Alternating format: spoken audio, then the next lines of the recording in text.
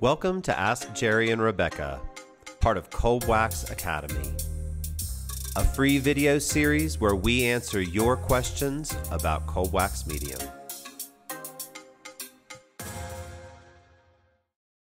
Hello, welcome to this episode of Ask Jerry and Rebecca, now part of Cold Wax Academy. Today's question comes to us from Sonia McCardle, Jane Korich, and Janine Adamo.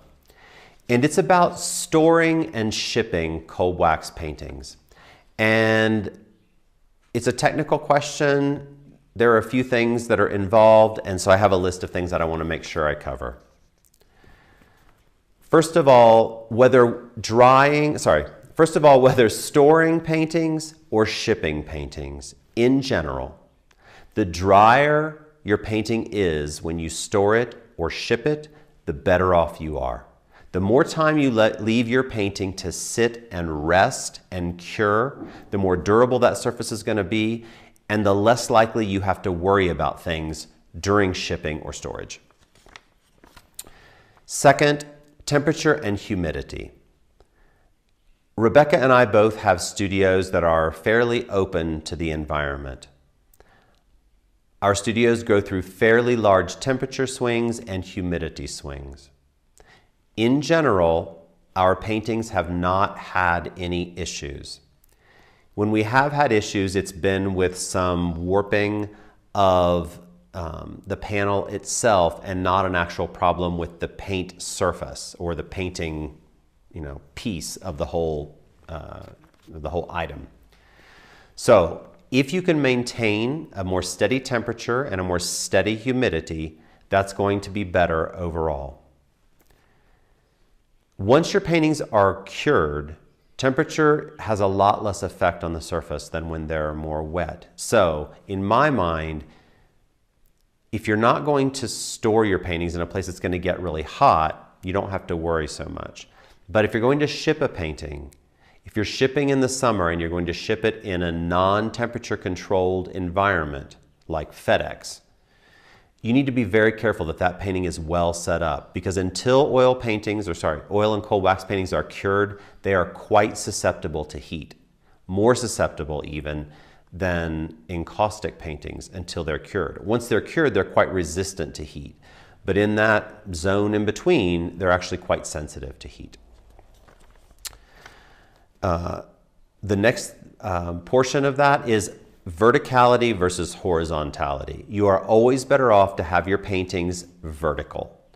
That means when you store them, you're better off to have them stacked against each other rather than on top of each other, for several reasons. One is that gravity itself will tend to pull a panel and could make it bow, and that goes away mostly when you stack it vertical, as long as you don't let it lean. The other part is, if you have paintings stacked horizontally on top of each other, all of that weight builds up and pulls down on the lowest painting. So each painting from bottom up is experiencing less weight, but the bottom painting is experiencing the most weight. If you do it vertically, then really on the surface, they're not experiencing any weight. That can absolutely apply to shipping as well, because if you have something stacked on top of your painting when it's being shipped and it's not fully dry, even if it is fully dry potentially, you can have pressure on that surface and have indentation into your paintings. So vertical is always better than horizontal. If you're going to ship your painting, then obviously it goes without saying you need enough packing material around the edge and over the surfaces, both front and back, to protect it from any trauma that might happen during the shipping process.